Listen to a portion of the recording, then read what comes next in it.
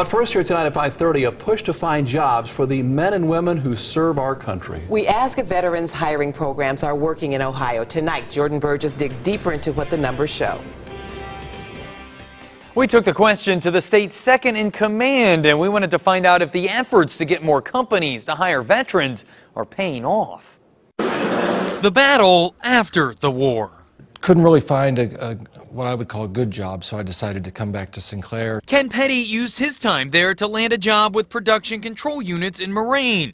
But other veterans have struggled to find work. A roundtable discussion at Sinclair with Ohio's Lieutenant Governor focused on taking what the community college does to help veterans and using it around the state. If we think we're doing a good job, that's not good enough. You guys have to think we're doing a good job. So how is the state doing? We looked up the numbers and found unemployment has dropped in Ohio among recent veterans, going from 19.4% in 2011 to 12.8% in 2012, and now 11.8% last year. We asked the Lieutenant Governor if she thinks the state's efforts are showing results. Are those programs working?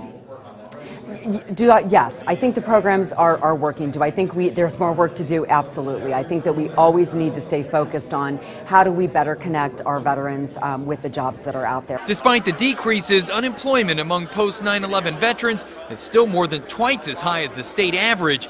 Efforts are underway to help veterans better be able to have their military experience count toward college credits and to direct them toward fields like insurance that are expected to see an increase in future hiring. I think that's part of the challenge I think that employers and also veterans face is getting connected together, and that's really what we are working on.